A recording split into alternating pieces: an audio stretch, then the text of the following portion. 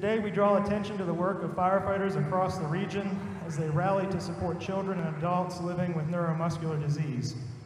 Firefighters have fueled MDA's mission to assist families with life-saving help, funding research, and finding treatments for cures, advocating for individuals and their families that are affected by this disease.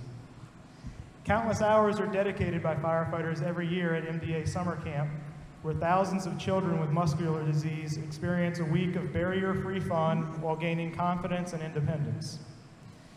We're proud to continue as part of this tradition.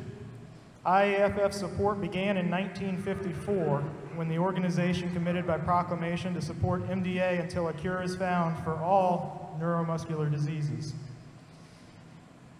Its commitment has remained strong to this day as it fuels MDA's mission to find treatment and cures for muscle-debilitating diseases that weaken the muscle strength and folks' mobility.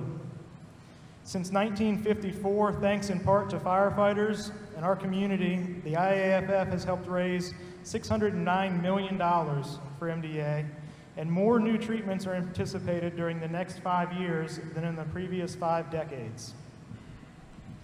With Fill the Boot dollars that we raised this year, MDA will be able to help save and improve the lives of families right here in Central Virginia by providing them with life-enhancing resources and support.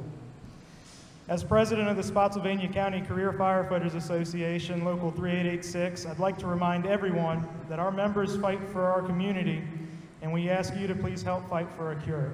As the chief of this great department and the many great people within it, and in support of this time-honored tradition, I would like to make the first contribution to the 2017 Fill the Boot campaign. Thank you so much. Stop.